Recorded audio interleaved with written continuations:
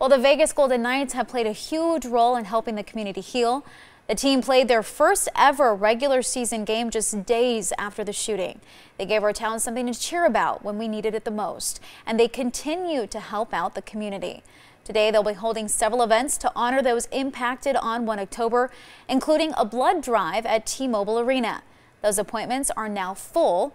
They'll also visit different metro precincts to deliver food to officers, and the team has announced next season they'll donate 1,000 tickets to first responders.